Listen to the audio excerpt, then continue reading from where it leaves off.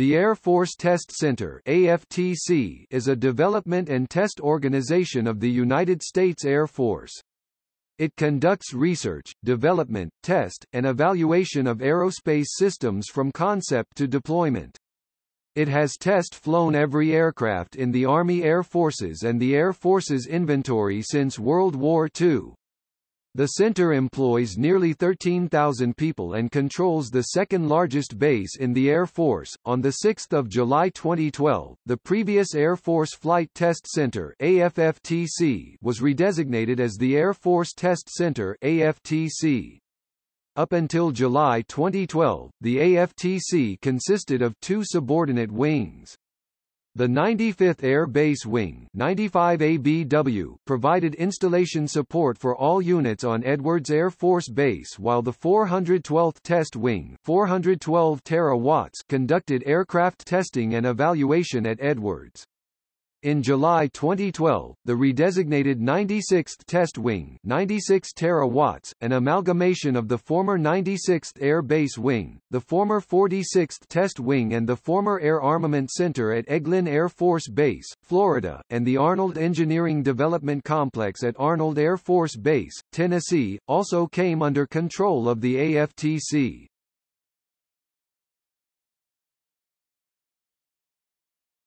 Topic. Overview.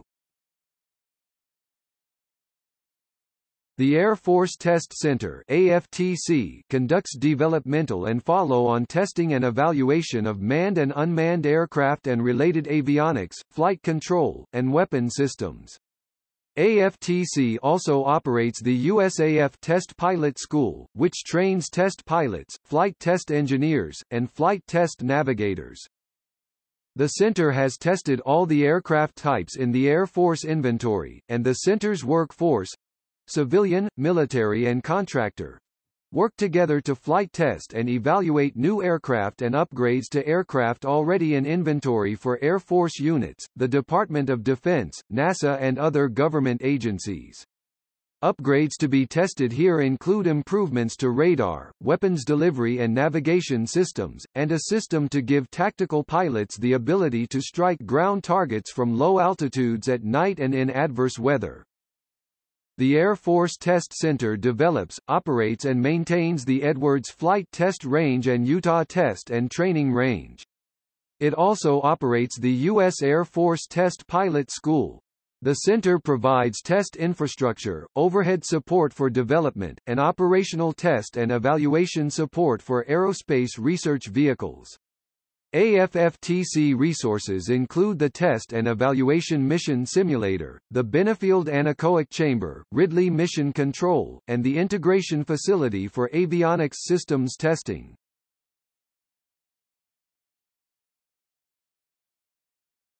Topic: Units. 412th Test Wing Tail Code, ed. The 412th Test Wing plans, conducts, analyzes, and reports on all flight and ground testing of aircraft, weapons systems, software and components as well as modeling and simulation for the U.S. Air Force. The wing also oversees the base's day-to-day operations and provides support for military, federal civilian, and contract personnel assigned to Edwards AFB, 412th Operations Group. There are 8 flight test squadrons under the 412th Operations Group with as many as 20 aircraft assigned to each. The 412 AUG flies an average of 90 aircraft with upwards of 30 different aircraft designs. It also performs more than 7,400 missions, including more than 1,900 test missions, on an annual basis. The aircraft are grouped by mission: global power, fighters and bombers. 411th Flight Test Squadron, F-22. 416th Flight Test Squadron, F-16. 419th Flight Test Squadron, B-52H, B-1, B-2. 445th Flight Test Squadron, Initial Flight Test Operations, T-38. 461st Flight Test Squadron, F-35 Joint Strike Fighter, Global Reach Transport and Air Refueling.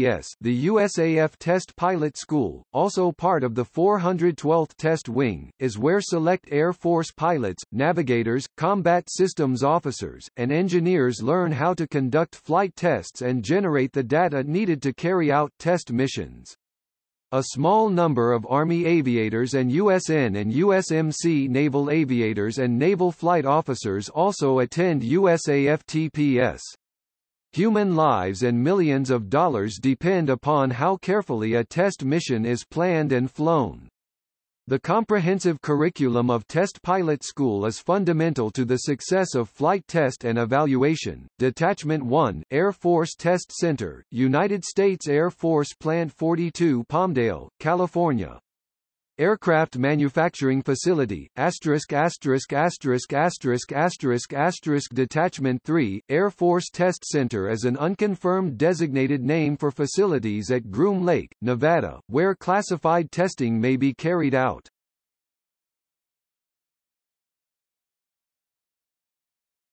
Topic: Ongoing research projects. Lockheed Martin the 1056 UAV, Lockheed Martin the 1055 cargo aircraft, Boeing X-51 hypersonic scramjet aircraft, Boeing X-48 UAV, Boeing X-45 UAV. Topic: Air Force Flight Test Museum.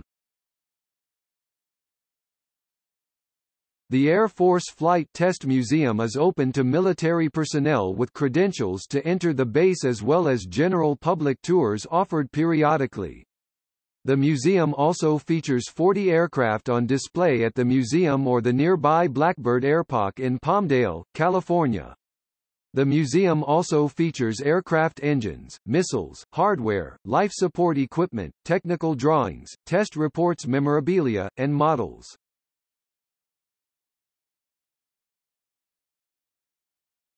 Topic: History.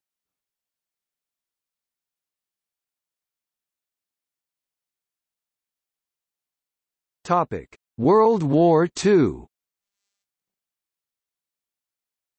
Flight testing began at Muroc Army Air Base, later renamed Edwards Air Force Base, during World War II. It dates to the 17th of February 1942 when the 477th Base Headquarters and Air Base Squadron reduced was moved from Wright Field, Ohio to the Muroc Bombing and Gunnery Range.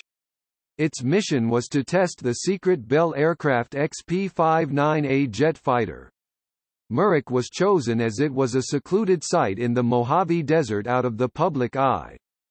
The first XP-59A aircraft arrived on 21 September 1942 for ground tests, and it was fitted with a dummy propeller attached to its nose, just in case the curious might see it and start asking why this aircraft didn't have a propeller. On 30 September, Bell's test pilot Robert Stanley was undergoing some high-speed taxiing trials with the XP-59A when the aircraft inadvertently became airborne for a short time, reaching an altitude of 10 feet for 1/2 mile during high-speed taxi tests. However, the first official flight was on 1 October with NACA, Navy Bureau of Aeronautics, Royal Air Force, Army, Bell and General Electric personnel on hand. XP-59 aircraft testing continued at Murik for the remainder of 1942 and in 1943. The second XP-59A flew on 15 February 1943 and the third late in April. Shortly before the first flight of the XP-59A, the USAAF had placed an order for 100 P-59A Aerocomets. However, the performance of the XP-59A service test aircraft had proved to be rather disappointing, not even up to the standards of conventional piston-engine fighter aircraft already in service with the USAAF. It was considered rather unlikely that any appreciable improvements in the performance of the P-59 would soon be forthcoming, and by the early fall of 1943 the Aerocomet was no longer considered by the USAAF as being worthy of consideration as an operational combat type. Most of the P-59s went to the 4th Air Force 412th Fighter Group where they served in the training role. The Aerocomets provided USAAF pilots and ground crews with valuable data about the difficulties and pitfalls involved in converting to jet aircraft. This information proved quite useful when more advanced jet fighters finally became available in quantity. In the fall of 1944, 8th Air Force tested its B-17 Flying Fortresses along with P-51D Mustangs against the XP-59 to see how well they stood up against the jet. The results were obvious. Also in October 1944, a small detachment arrived at Murik for experimental work in rocket firing, remaining until the end of 1945. Although the XP-59A provided valuable experience to the USAAF in the operation of jet-powered aircraft, it was basically a flying testbed and not a combat-capable aircraft. The USAAF had to look elsewhere in its search for an effective jet fighter.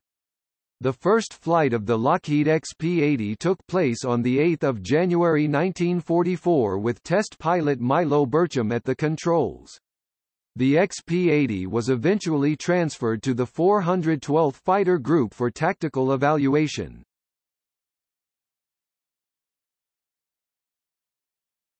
Topic: Post-war era. Following the war, flight testing officially became the base's primary mission. Test work on the Lockheed P-80, the successor to the XP-59, was undertaken for the greater part of 1945. The Convair XP-81 and Republic XP-84 Thunderjet arrived at Murik in 1946 for testing.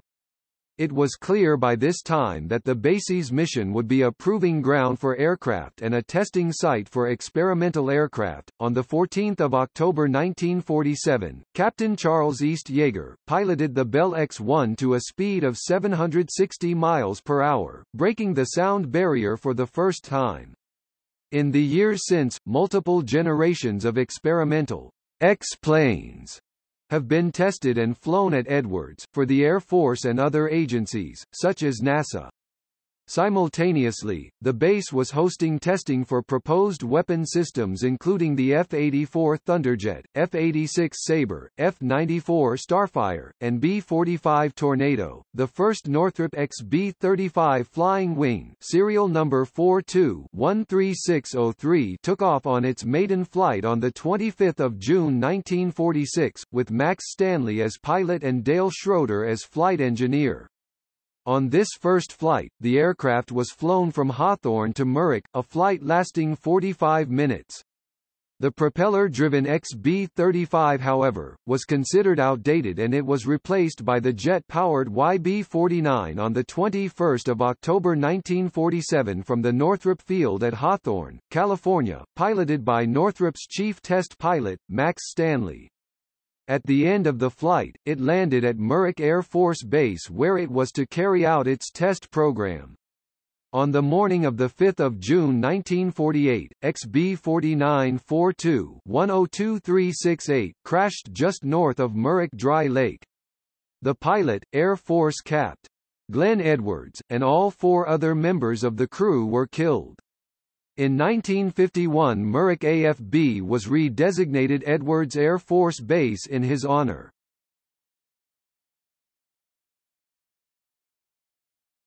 Topic: Air Force Flight Test Center. With the transfer of Edwards AFB from Air Materiel Command to the newly created Air Research and Development Command, the post-war 2759th Experimental Wing was inactivated, being replaced by the Air Force Flight Test Center on 25 June 1951. Technology pioneered through the AFTC led to remarkable advancements in aviation. The Century Series of aircraft, the F-100 Super Sabre, F-102 Delta Dagger, the Mach 2 F-104 Starfighter, F-105 Thunderchief and the F-106 Delta Dart made supersonic flight commonplace in combat aircraft. The Century Series fighters defined the basic speed and altitude envelopes for fighters that are still in effect today. Meanwhile, the aircraft of the X series continued to set speed and altitude records. The 1960s ushered in the space age. The Test Pilot School was redesignated as the Aerospace Research Pilot School as it began to train future astronauts. The North American X-15 arrived and began to explore hypersonic and exoatmospheric flight. Major Robert Bob White became the first person to fly an aircraft into space on 17 July 1962 when he flew his X-15 to an altitude of 314,750 feet. Flying the same airframe a year later, Joe Walker reached an altitude of 354,200 feet 67 miles. On 3 October 1967, William Pete Knight set the standing aircraft speed record of Mach 6.72 4,520 miles per hour, again flying an X-15. When the space program began, a number of astronauts were selected from the Air Force's test pilot cadre. Additionally, the AFTC assisted with the testing of rocket engines and re-entry vehicles. Along with the X-15, pilots at Edwards were expanding the frontiers of atmospheric flight, testing the XB-70 Valkyrie high-altitude bomber, along with the YF-12 Interceptor for Air Defense Command and the SR-71 Blackbird strategic reconnaissance aircraft for Strategic Air Command. With the decline of the military manned space mission after the NASA Lunar Landing Program ended, the Aerospace Research Pilot School was once again redesignated as the USAF Test Pilot School. The school replaced its space-oriented curriculum with an entire new battery of courses focusing on systems and test management. New aircraft arrived in the 1970s with the McDonnell F-15 Eagle. 2 major fly-offs were conducted, one between the Northrop YA-9 and the Fairchild Republic YA-10, the other between the Northrop YF-17 and General Dynamics YF-16. The Rockwell B-1 Lancer began flight testing in 1974 with its multitude of highly sophisticated offensive and defensive systems. In April 1981, the wheels of Space Shuttle Columbia touched down on Rogers Dry Lakebed, with astronauts John Young and Robert Crippen successfully landing the first orbiting space vehicle ever to leave the Earth under rocket power and return to Earth aerodynamically for reuse. The Flying Wing returned to Edwards in the late 1980s when the B-2 Spirit stealth bomber began testing, and at a remote site, the F-117A Nighthawk stealth fighter. air-launched cruise missile, and LANTIRN systems were also tested during the 1980s. The 1990s saw the arrival of the Lockheed YF-22 and the Northrop YF-23 prototype fighters, both using stealth technology and designed for air supremacy with agility, high-speed and supersonic cruise capability. Global Hawk, an unmanned aerial vehicle (UAV), was tested that has subsequently been used extensively for high-level reconnaissance in the skies of Afghanistan and Iraq. Began testing in February 1998.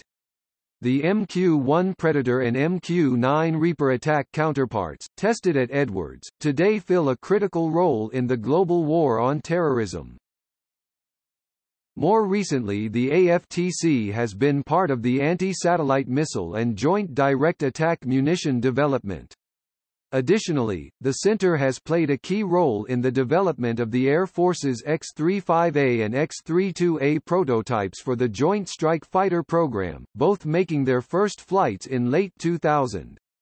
The resulting F-35 Lightning II is being built in 3 versions for the Air Force, the United States Navy and the United States Marine Corps, as well as multiple allied military partners.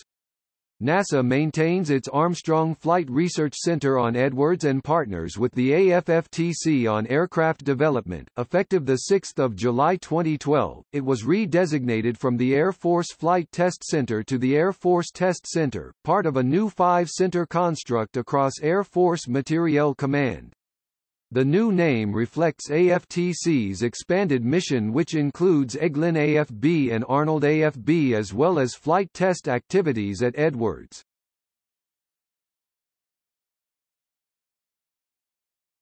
Topic: Lineage.